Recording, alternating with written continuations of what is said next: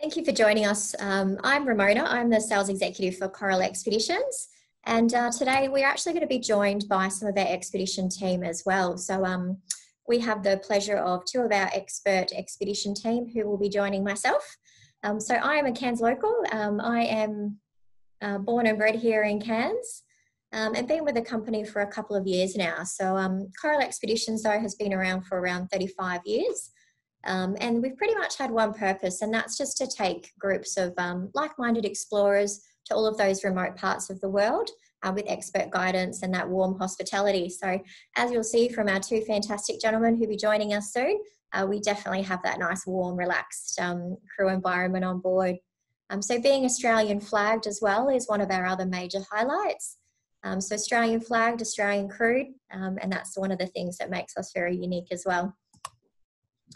So today, sit back, take you on a little bit of a journey of the Kimberley, and we're going to be joined by, as I mentioned, our expedition team, who are going to take you on a bit of a story through this amazing ancient land of the Kimberley. So we operate our Kimberley expeditions annually, so from Darwin to Broome or Broome to Darwin, and at various times throughout the year. So the gentleman will also touch on some of those best times to see, so dry versus wet and things like that. So without further ado, I'm going to hand you over to our expedition team.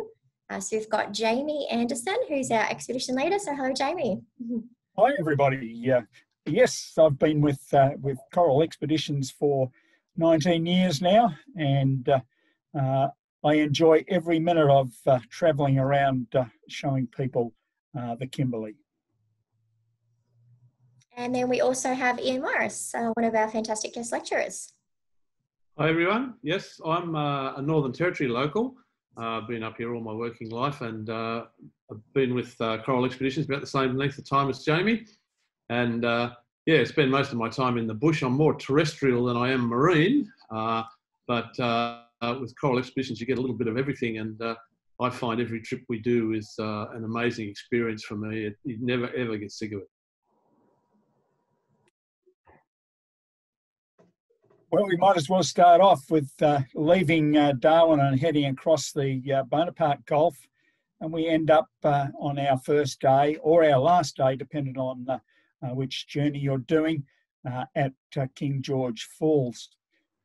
It is an ancient land. You've only got to look at it. You can find the King George Falls streaming as it is in this particular photo, or you can find it without any water at all. But one thing that doesn't change is the fact that the scenery is just incredible. And that's a great little view of the Kimberley Plateau, which is a great big sandstone tabletop geological formation that's been sort of uplifted way back in history, well above sea level. And it's slowly eroding back down towards sea level, a long, slow process. And this is one of the most spectacular parts of it. And yeah, as Jamie said, you can see it when it's thundering, because there's a lot of runoff in the wet season. So our first trips of the year, we see this runoff coming over places like King George Falls. It's really stunning. But it doesn't take too long, and the wet season rain has drained off the top of that sandstone plateau, and it all slowly quietens down. There's still a lot of fresh water seeping through that rock into the salt water, and the water you're looking at there is the ocean. Actually goes right up to the foot of the falls. Very exciting and stunningly beautiful place. This is the Anjo Peninsula, or Vansittart Bay, and Vansittart Bay was named by one of the explorers, one of the most important navigators that ever worked in Australia. His name was Philip Parker King, and he came down into this region in 1819. This plane, of course, wasn't there then. This is an accident of war, if you like, in 1942. And this is a great walk across a mud bank or mud area, and all of a sudden you find this incredible plain that's still in pretty good nick. Jar Island is down at the bottom end of Vansittart Bay, quite close to Anjo Peninsula. And here you walk up to some of the most magnificent Gion artwork, and certainly magnificent in its viewing. It's also like the Kimberley, it's like time forgotten. There's been human beings associated with this landscape for, well, I think at least 65,000 years now. But it's had very little disturbance from modern man. So everywhere we go, like the area we're looking at now, Jar Island, it's all in pristine state. It's still the same as when Philip Parker King went past in 1820. So one of the best things about the Kimberley is day after day, we're seeing original Australia that hasn't been modified by modern human beings. And on top of that, we get to see what the very earliest human beings did.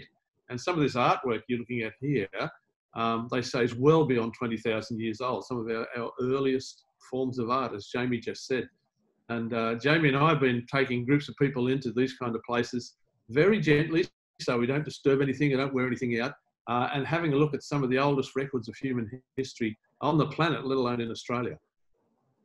And the other thing, of course, Ian, is the fact that in the future, the local Indigenous people are going to be there, and they're going to be assisting our groups and taking them in to show them this art. And I think that's going to be a really exciting part to this cruising.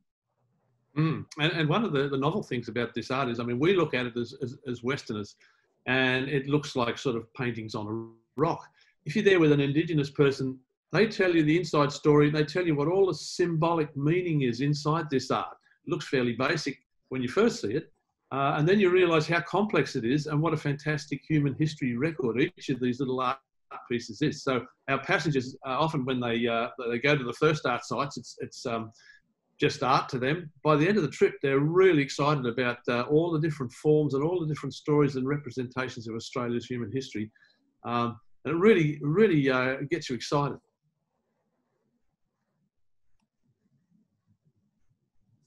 There is an option to take a flight up onto the Mitchell Plateau and up to the Mitchell Falls.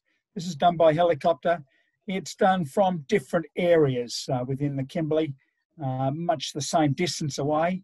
And in this particular case, it's done from Prince Frederick Harbour. The helicopter journey is incredible in its entirety. Just having a look at the landscape below, including the rivers, including the mangrove areas, including the rocky escarpments, is one of the most exciting things that you can enjoy. And once you get up on the top, of course, you've got these incredible falls, the Mitchell Falls. And the helicopters are the true Trojans, if you like, beautifully flown by Heli Spirit, and the pilots give a great commentary and certainly know their stuff. And as you can see, it can be varying in whether or not it's pouring over the falls or just trickling over the falls. It doesn't really matter. It really has an ancient look about it. The other areas, of course, that it does go from is Winyalkin. And down in the bottom left-hand corner, you can see Winyalkin and the beach. We're actually having drinks there. We see that and we have a look at the sunset, which is directly out to the west. And quite a beautiful place to go for a wander late in the afternoon sun. We get access to these remote places with our special explorer vessels that take us from the ship to the shore. And again, we're able to do all this without leaving an impact. People get pristine photos of nature. And it sort of caters for everybody's interests, the people who are interested in landscape, people who are interested in vegetation and plants and unique endemic species, people interested in wildlife. We see tracks of all sorts of rare animals on the sand beaches when we go ashore. There's something for everybody. And our job is to alert people to what's there and what to look for. And then when they see these things, hopefully we can provide more information on each individual thing that they're looking at. And as I said earlier, each time Jamie and I do these trips, every trip is different. And we see new and unique things. And we've done hundreds of them, literally hundreds of them between us. And yet every trip is just as exciting as the first one for us. So you can imagine how the guests feel when they get into a place that hasn't even got human footprints, and they're able to explore a bit of natural Australia unaltered. So what you're looking at there is just perfect examples of that. We quite often find new little art sites. We quite often find a northern quoll sitting out on a ledge, just for a few people who are with us at that particular time. It's always amazing, and it always is different, as Ian said. The geological formations you can see there are quite exciting. We call this elephant leg weathering. It's softer layers within the sandstone plateau geology. And these softer layers, when they're down close to the salt water, you get this funny weathering effect where cracks appear and then columns develop, and then cave systems, real labyrinths of caves, all interconnected. And a lot of the wildlife in the Kimberley is nocturnal. So a lot of animals like possums and geckos and frogs, all sorts of things, refuge in those sort of formations during the daytime.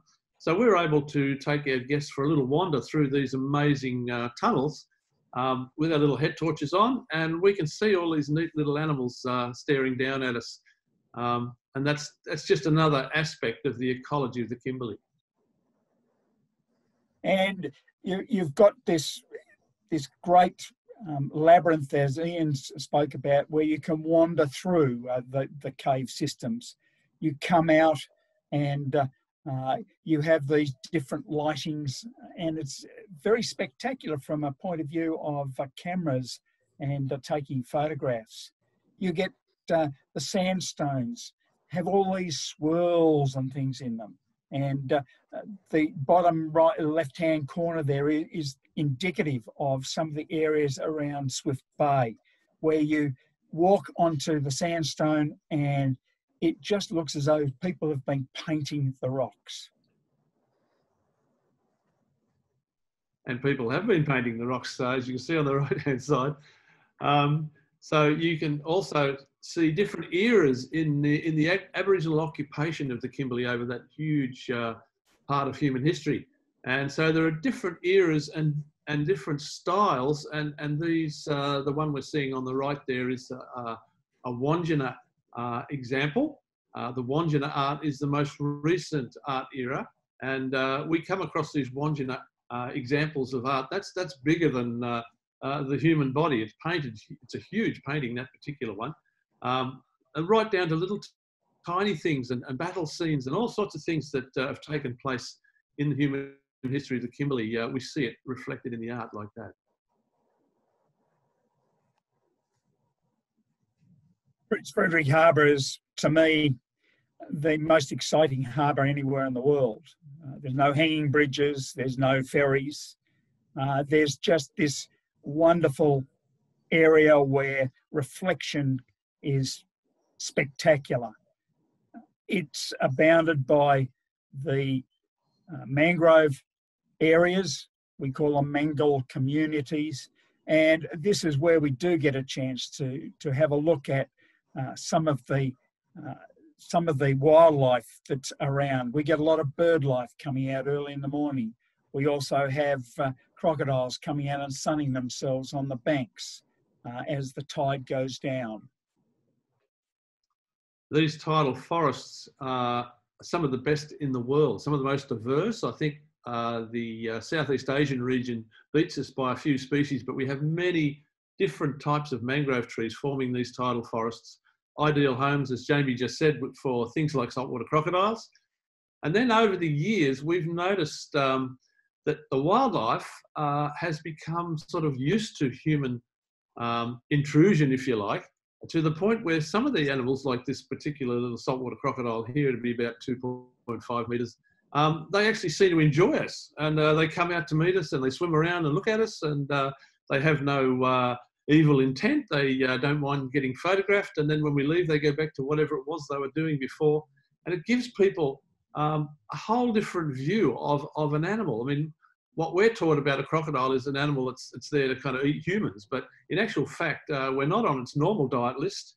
And if you have a relationship with these animals like that one there, time after time, Jamie and I see this animal and his mates swim out and enjoy our company. And it gives a whole different aspect to Australian wildlife, really, particularly the things that we fear most.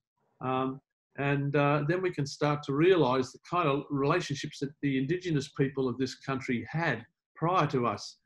We fear our own shadows almost when we're in the bush, whereas Aboriginal people are very comfortable around things like saltwater crocodiles. And this gives us an opportunity to actually see nature as it's supposed to be seen. And yeah, the animals seem to enjoy it as much as we do.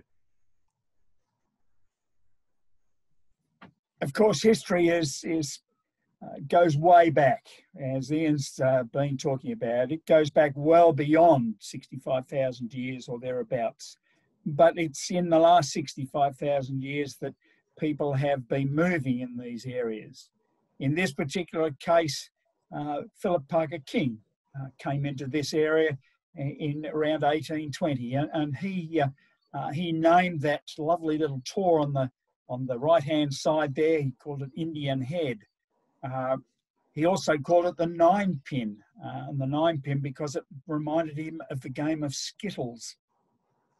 But it's the reflections that we see nowadays. And of course, we love to have a look around the area. We try and spend some time on shore if possible. There's magnificent Wandjina art, just small areas that you find every so often, as I said before. And then all of a sudden you find that everybody's down getting dirty and looking up at the artwork. The biggest problem we find is having to get you all up again.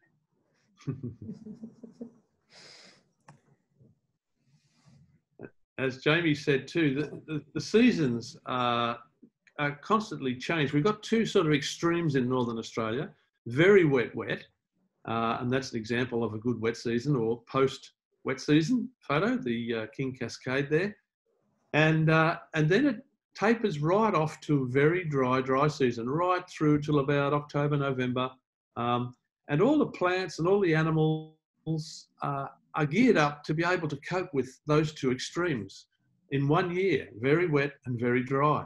So it doesn't really matter what time of year you see the Kimberley. The animals and the plants are all carrying out strategies that carry them through from one season to the next, from one extreme to the next.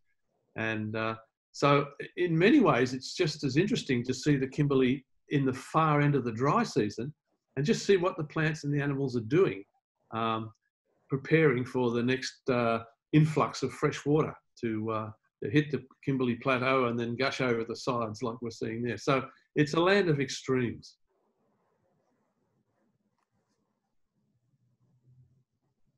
As you can see, the land of extremes. You can see the differences in the water levels at this particular, in all these particular shots. It's also a great place for wildlife. It has its own small microclimates, if you like. And so you have these incredible walls of moss, the incredible walls of ferns. And when the water levels start to go right down, you start to have animals wanting to come in and drink, wanting to come in and bathe. And of course, when the tide's right out, you really do have some exciting times, even trying to get the explorer in close to the walls. And you have these massive mud bars. And of course, when you have the mud banks, you have crocodiles. In this particular case, we had a very large male and what we think was probably a female. And they were just on the mud bank.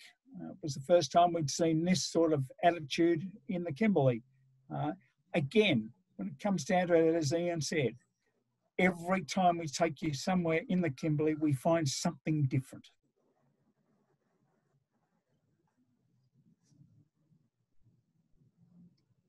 Well, Jamie, you might want to tell us the rest of this story you started at the beginning there about old Captain King. Philip Parker King. Well, the careening bay is very historic. It hasn't changed in 200 years, and I do mean 200 years. This year is the 200th anniversary of this particular tree being etched in time. And Philip Parker King came to careen his boat. That's to check it out. He was having some problems.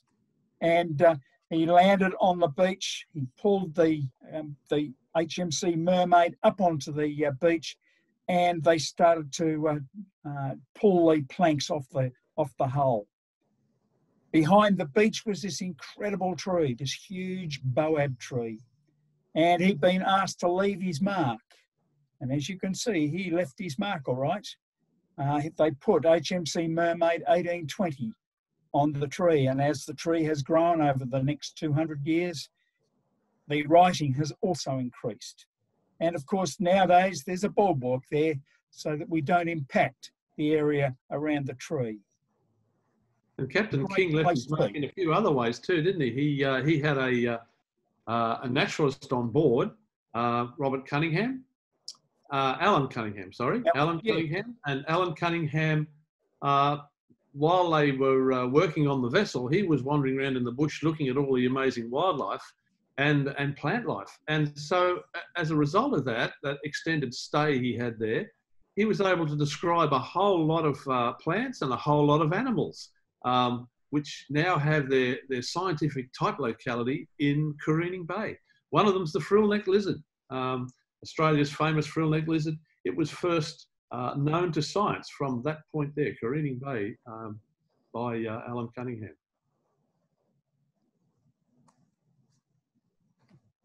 Montgomery Reef, there isn't, this is an icon which you cannot miss. In the old days, we used to walk on the surface. Today, we use the Zodiacs and the Explorer to go up what we call the river here. And we go as close as we can to the sides of this incredible reef. Massive in size, and the water just continually cascades off this reef the entire time we're there.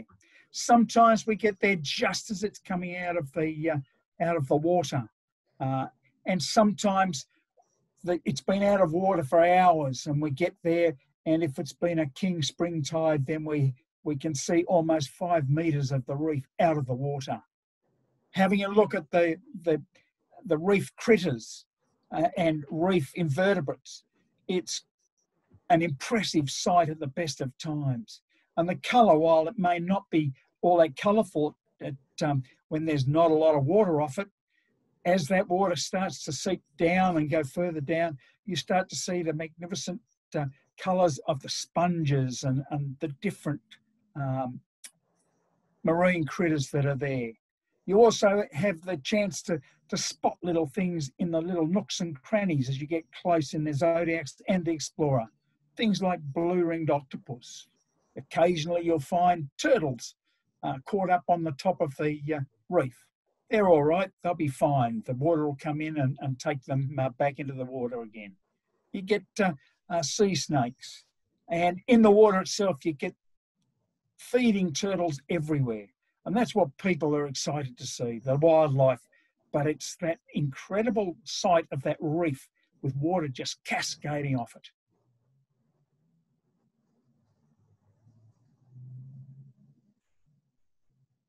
Another classic place we go to is this Doubtful Bay region. And one of the features of Doubtful Bay is the rock art and incredible galleries of beautiful rock art. Quite often we're able to meet up with the traditional owners of this area, and they're able, because they're active rock art sites and constantly refreshed, as they say, the stories and legends are celebrated each year, and somebody of the clan group is allocated to refresh the actual artwork. So it's a great place to learn about Australia's early human history and how people lived on that wild, rugged landscape. And art really reflects it. And to be able to meet the traditional owners in these areas too is a wonderful privilege. So it's stunning landscape, and it's an incredible human history as well.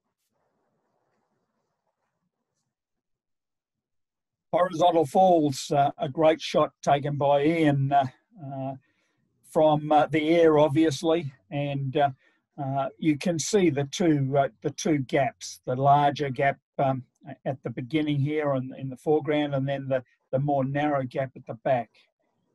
This is always an exciting place to go to, and quite often is the one reason people have travelled to the Kimberley for 10 days, if you can believe that.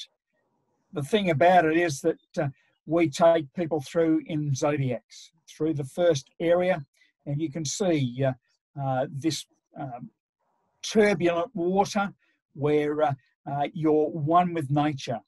And it's an enthralling trip, a journey taken through this area. But just remember that once you go through, you've actually got to turn around and come back out of there. So just reverse that and see what it must be like coming through that turbulence.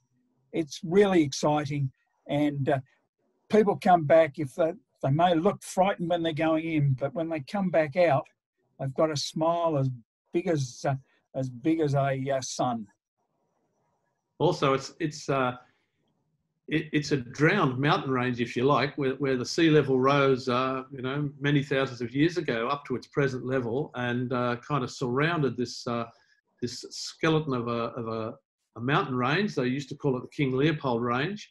Aboriginal people call it Milluindi. It's undergoing a name change now because King Leopold apparently never ever got anywhere near this place, so relatively inappropriate. He wasn't a very nice person either, I understand, but the Aboriginal people have got all sorts of beautiful historic stories about this place. As you can imagine, here, the bit we're looking at now gets almost a 13-metre tidal range at certain times of the year, about the second biggest tidal range in the world. So you can imagine there's a lot of water trying to squeeze through narrow spaces. And it's very exciting, as Jamie just said, when you're in a little rubber ducky going flat out. It's the experience that stays with people for the rest of their lives. It is on a lot of people's bucket list, but even people with great expectations come back and say it's far better than I thought it was going to be. And you can also be assured that the crew member who's taking you through in the Zodiac is enjoying it just as much as you are.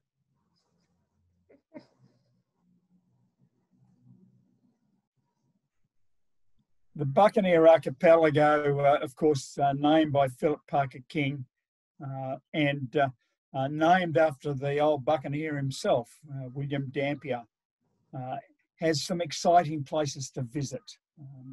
This particular area is Nares Point, and it geologically is just the most incredible place you can visit and look at and photograph. And I don't think there's another piece of rock anywhere. Maybe Whitnam Gorge, but I don't think there's too much better than the rock features that you get around this particular area. And this is close to Coolin Island and the iron ore mine on Coolin Island. It's also close to the old Cockatoo Island. And it's got so much. It's also close to an area that is from the indigenous people. It was one of the earliest shelters that can be found anywhere along the coastline, around 29,000 years. Quite exceptional when you think about this particular area. The geomorphologists tell us that the Kimberley was once separated from mainland Australia as a kind of a big geological island, completely surrounded by ocean. Then at another point in history, it reconnected with the Australian mainland, and evidence of that is all around you on the Kimberley coastline, and you're looking at it there too, where these amazing forces have jammed together what was once horizontal sedimentary rock, jammed it against other layers, and it's buckled and twisted, been heated up. A lot of it's happened in a sort of a semi-molten state. And what we have today is all these amazing colours in layers, all twisted and bent. And as Jamie said, this is probably the best example, most visually stunning example of all of it, the Nares Point Formation, as we call it. But it's all along the Kimberley coast, in the areas where the island crushed up against the mainland.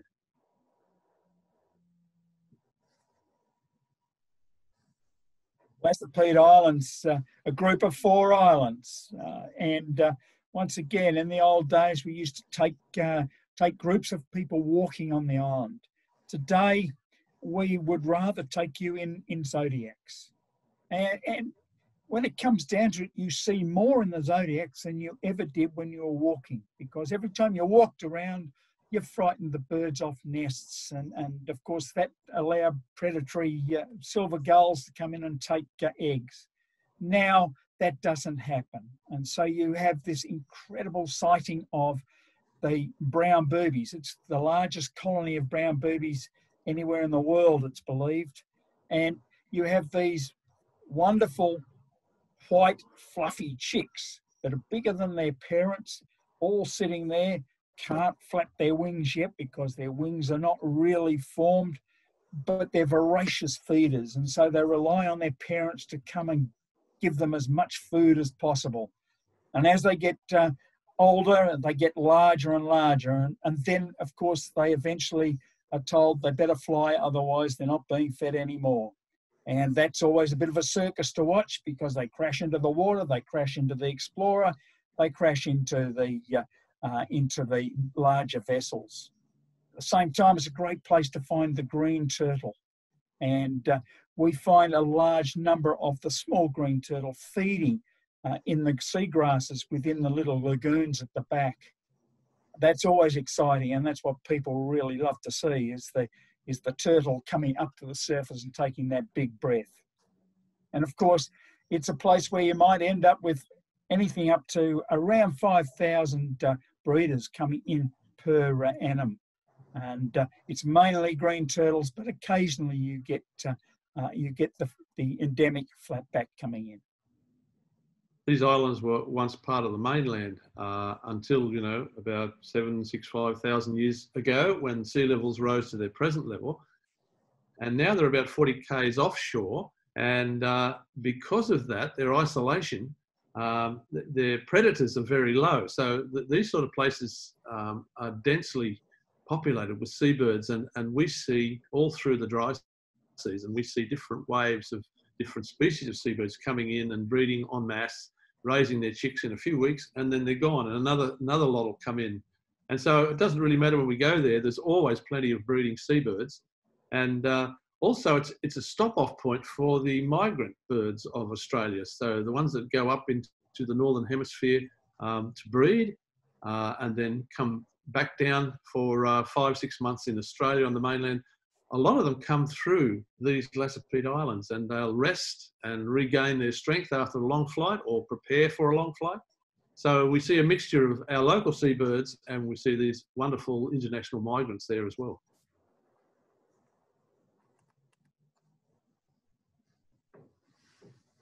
Now this is the part I like. I'm an animal person, and we certainly get to see a lot of interesting animals, all sorts, mammals, birds, reptiles, marine fish and creatures. And you never know what you're going to see. The Kimberley is a great place for surprises. I've learned that over a long period of time. But what you're looking at there in the top left are flying fish. There's a few varieties of them. We see them flying out from the bow of our boat as we cruise along. And at night, their colours are stunning. They're all individually coloured. And yeah, that photo just shows you a little group that were playing around at the back of our vessel one night. Just a variation in their beautiful colour. The bird below them is a whistling kite.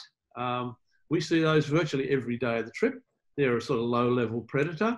Up on the middle top is the short-eared rock wallaby. That's a little female with a little pouch young looking out into the world down there. And we see those all along the coastline in the sandstone formations. And they're getting quite used to us too. Whales, that's a humpback whale breaching. We see those quite often as they migrate up from the Southern Ocean and give birth to their young around the Kimberley region, and then head south towards the end of the season. Up there's a little hatchling of one of our green turtles. Again, we see, if we don't see the actual hatchlings, we see their little tracks coming up out of the sand, erupting out of the nest and down to the water's edge. And of course, down the bottom right there is our old mate, the saltwater crocodile. They look pretty mean, but actually we're finding they come out and visit us. They kind of get used to us. And they're not the animal they're depicted to be. So again, people get a chance to see the other side of the saltwater crocodile on these trips. And that's just some of the creatures that we see. Vegetation, of course, is always different from the beginning of our journeys in April to the end in October or late September. And so you get a lot of fruiting bodies, and they have some incredible scientific names. Not a lot of common names. Sometimes the top right-hand corner, left-hand corner, I should say, is look like Dutch clogs, and so quite often they're called the Dutch clog plant. But it has a incredible scientific name, which has changed over periods of time, and now is a thing called Tabernae montana, which is a mouthful. You get below it, you have the seeds of the great penda, the yellow penda, which is a beautiful plant when it's out in the yellow flowers. It's related to the eucalypt, so it has those beautiful stamens. You have the kingfisher. This one is a sacred kingfisher sitting in the mangroves. And we're lucky enough to occasionally do some bird watching tours within the mangroves themselves. And that's when you do see these characters feeding on the mud below. And of course, you get the grasshoppers coming out at different times, but certainly usually just as the wet has finished. And they come out and they're going for the plants that are around. As the wet season diminishes and you start to dry up, you get these magnificent giant water lilies that grow in the river systems where we visit, places like Mitchell Falls, places like Prince Regent River and Camp Creek. And of course, during the time pink mulla comes out in flower, and that's the bottom right-hand corner, and you end up with the common crow butterflies aggregating while they feed on the stems of those.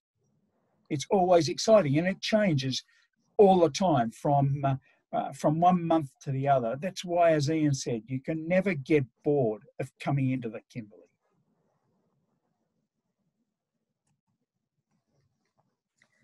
Thanks, Jamie and Ian. That was definitely an amazing overview of the Kimberley. I guess, yeah, that gives a bit of an idea of the guest experience on shore as well. So, I mean, as Jamie and Ian had just mentioned, you know, we do have various ways that we do see the Kimberley, and we always try to make it as immersive as possible as well. So whilst there's some fantastic scenery for everybody to see, we know that our guests that travel with us do love that bit of education as well. So that's one of the main highlights that we do try as often as possible. So there's always an adventure to be had.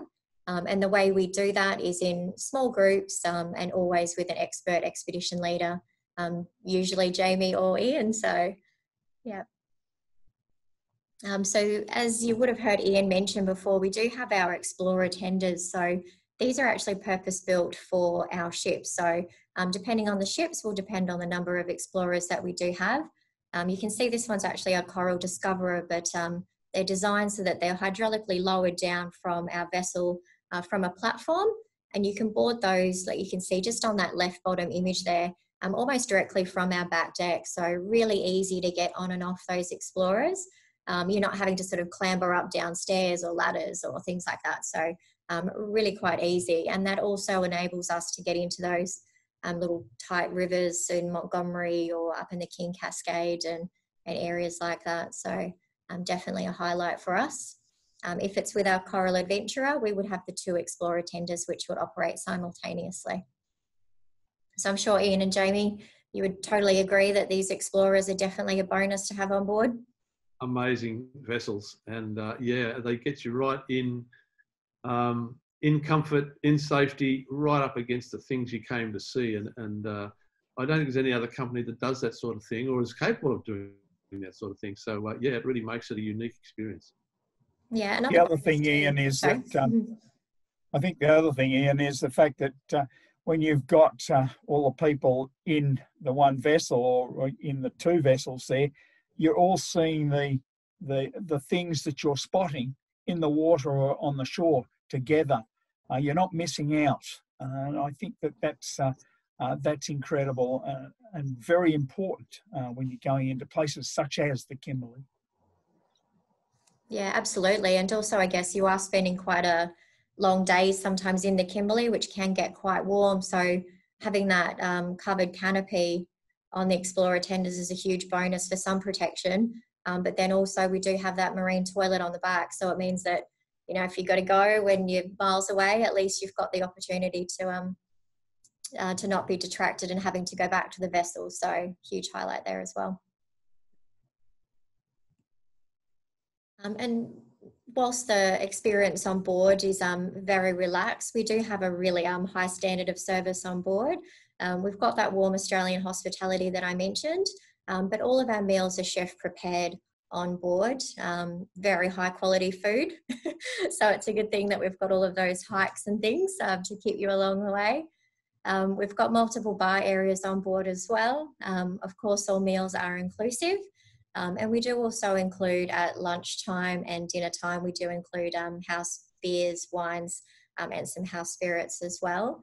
But then we've got multiple different evenings throughout where we might have welcome drinks or captain's welcomes, things like that, that we can have on board other areas of the ship. So we've got our outdoor dining options, but then we do also have our fantastic indoor dining as well that you can utilise. So we'll see some of those interior shots on our vessels when I'll go through them for you shortly. But one of the highlights, which I'm definitely sure the guys would agree on, is our open bridge policy. So guests absolutely love to go up into the bridge. We do welcome guests to go in. You can see up on the right-hand side there, that's our bridge on the Coral Adventurer. And yeah, captain is always welcome for anyone to come in. You can chart the courses with them, learn a bit about the history, or if you feel like just having a game on board, you can kick back, relax, or just enjoy the multiple outdoor spaces that we've got. So there's plenty of opportunity to find your own little piece of quiet time on board if you wish, either on the sun decks or the promenade decks, or up in the bridge deck lounges, or if you feel like watching one of the presentations, we've always got an expert team doing those presentations on board up in our guest lounges. So plenty to do and see along the way. So you've got our three vessels here. So the Coral Discoverer is our smallest vessel of the fleet. So she has the 36 staterooms. And then we have our newly introduced Coral Adventurer who has 60 staterooms. And then joining us at the end of the year for her first voyage in January due is the Coral Geographer, who'll be the sister ship to our Coral Adventurer, and she'll have the 60 staterooms as well. So all of our vessels are outward facing staterooms. So none of them have internal at all. So all of them do have a view of some description. So you can see that's our beautiful Coral Discoverer. As I mentioned, really relaxed dining experience inside. Plenty of space inside as well. And then up in your staterooms, you've got your bridge deck balcony stateroom that you can see on the right there, with amazing views through that balcony. And then our next categories down, you'll have the promenade deck and then the main deck. And then this particular vessel here is our Coral Adventurer. So she's the one with the 60 staterooms. Once again, that beautiful relaxed dining on board. And then this one you can see is our bridge deck balcony suite. So that's a spectacularly large suite on board that one, 55 plus square meters, so plenty of space in there. And then our Coral Geographer, which will be the sister ship, and once again with your 60 staterooms. She'll also have the bridge deck suites on board, but they'll be slightly smaller, around the 35 to 36 square meters, with those fantastic external bathroom views. So fantastic vessels, built for comfort, but plenty of space just to relax and unwind. We do have, actually, I've got to mention the two vessels, the Coral Adventure and the Geographer. They do have an elevator on board. We do use those for just convenience purposes only, but they are a feature with those two vessels. So, any other highlights? Also, in those lovely there, guys. In those lovely circumstances, we get to give presentations on the things we're likely to see during our trip, and so we're often able to introduce people to areas before we get there and look at the main features and the exciting parts to keep an eye out for. And sometimes we do follow-ups as well of an evening, talking about what we saw and the meaning of this and that, and adding more information. So all that's able to be done in very, very comfortable circumstances. As far as I'm concerned as a guest lecturer, it's wonderful to be able to deliver that sort of information in between our shore visits in such a nice way. Yeah, I think also we're able to, Mm-hmm. I think also the great thing about the company is that we're able to vary things from time to time, not only in the Kimberley, but wherever else we go. And every so often we'll go to someplace new, which is an expedition in itself. And of course, that means that even the expedition team are going to that place for the first time. So it becomes an all-in experience. And I think that's one of the great things about this company that I've found anyway. Mm. Agreed. Yeah. I mean, especially like areas like the Kimberley, it's obviously pretty important to have that flexible itinerary where, you know, you're at the mercy of the tides and things. So yeah, to be able to shift about. Most important. Yeah. So I guess that leads us to another important thing then, gentlemen, some top tips for everyone to make sure that they do pack. So of course, you know, your necessities up in the Kimberley is your sun protection, your hats, you've got your cameras, your binoculars, of course, to spot all of those fantastic wildlife. But then also pack for all occasions. So, you know, you will have some wet landings and some dry landings. So just make sure you've got those spare hiking shoes or wet weather shoes. And then also bring along a spray jacket or something like that, because you never know what type of conditions you may end up with. And of course, if you're planning on doing some of the challenging hikes, you know, get yourself prepared beforehand. That way you can make the most of the experience. And then we always suggest as well, make sure to arrive in a minimum of a day prior, and then don't plan to leave at least a day after, just to allow that little bit of flexibility with, you know, departures coming in. We'd hate for you to miss flights and things like that. So yeah, just keep that in mind. Any other top tips, gentlemen, of what our guests should pack? I think you've got it up there in number 2 there. Bring a jacket for winter months. The Kimberley, under most circumstances, is beautiful and warm, but if we're travelling up the King George River in the middle of winter, the sun may not be quite up at the particular time that we depart, and by God, it gets cold in there sometimes. I've even seen Ian wearing a jacket. It has happened, yes. Also, there are insects up there in the Kimberley, but very few. We don't have much trouble with mosquitoes and sandflies and things like that, as a lot of people expect we will. But it's remarkably free from those sort of things. But it's always worth having a bit of bug protection. We supply that on the vessels anyway before we do our excursions. So it's not a real problem. But the camera and the binoculars and whatever else you need to get as close a look at the things you're interested in as possible are definitely worth bringing with you and taking on each trip. Yep, absolutely. I think my favourite one is that first one. Just make sure you pack your sense of adventure. Mm. And the smile. Yep. Love it, guys. Well, as you would have seen, that's an amazing Kimberley adventure, but we do have plenty of other amazing expeditions that you can do. If you do wish to join any of our cruises, there is a couple of options that can be joined. So jump on the website or speak to your travel agent about which particular expeditions you can join. And then you do receive that 10% saving off those cruises. So just keep that in the back of your mind. We've got our Cape York and Arnhem Land, we've got our Ningaloo, or potentially a reef, or depending on the time of the year that you're planning on going, there could be something different you can join. So plenty of opportunities for exploration. So thanks so much for joining us. As I said, for any info, feel free to jump on our website and you can get more info about that. But yeah, on behalf of myself and Jamie and Ian here, we do thank you for joining us. Thank you very much.